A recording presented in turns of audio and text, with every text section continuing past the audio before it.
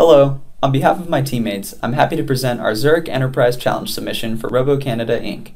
We thank you for taking the time to consider our analysis. Here's our agenda. We'll start with a quick introduction to the project.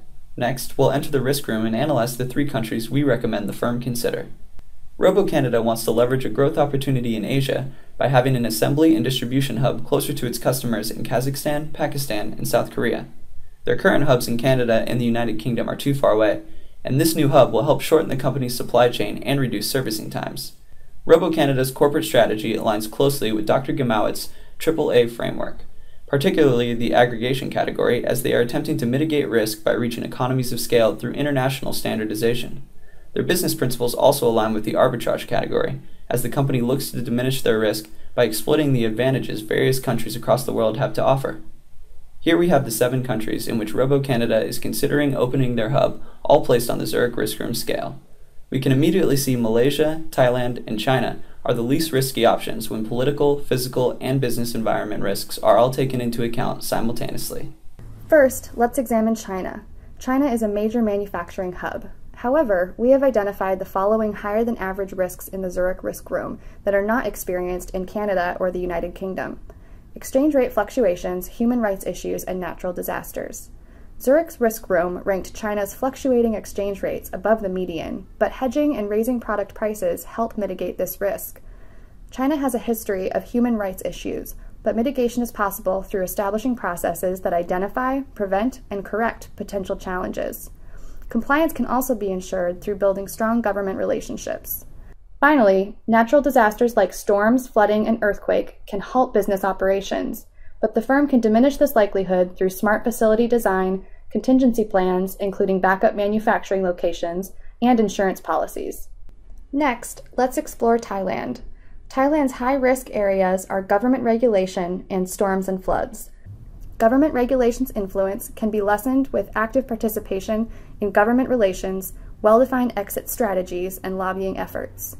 Thailand's storm and flood risk can be reduced similarly to China's through smart facility design, contingency planning, and insurance. Lastly, let's assess Malaysia. Within the risk room, its combined risk is only slightly higher than that of Canada and the United Kingdom. Human rights is the only area where Malaysia surpasses the median level. This issue stems from recent reports of forced labor and recruiting practices. If RoboCanada retains tight control on the recruitment and hiring process, continually monitors working conditions, and works closely with the government and regulatory committees to ensure compliance, they can significantly lower this risk. While all 3 countries face some level of risk, mitigation is achievable. By implementing the risk mitigation strategies, any of the risks in these 3 countries can be reduced to a level that makes them attractive options for the new assembly and distribution center. Let's take a quick look at what we've covered so far. We have introduced the topic and identified the top 3 countries for RoboCanada's expansion. Now, let's move into other important considerations and finish with a summary of the main points. While the Zurich Risk Room covers a broad range of both business and political risks, there are other factors that must be considered before making a final decision.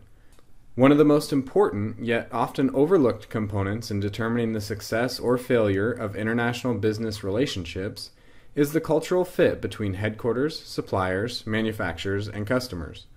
Looking at the similarities and differences between the countries in assertiveness, collectivism, power distance, and high-low context will give a clear picture of how communication issues are likely to occur.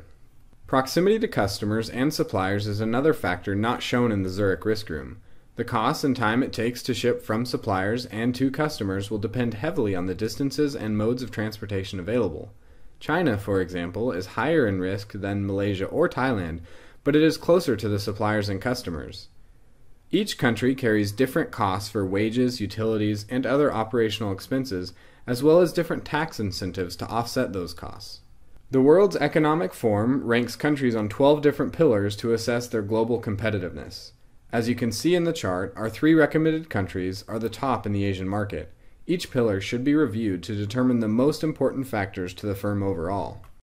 In conclusion, building an assembly and distribution hub in Asia is necessary for RoboCanada's arbitrage strategy of having a presence in their regional markets.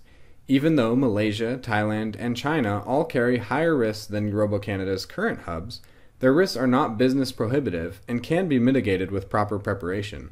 With risk ratings reduced to a reasonable level for each country, the decision turns to other factors like culture, location, costs, and competitiveness to make a final decision.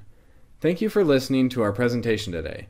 We look forward to watching RoboCanada's continued growth and global success.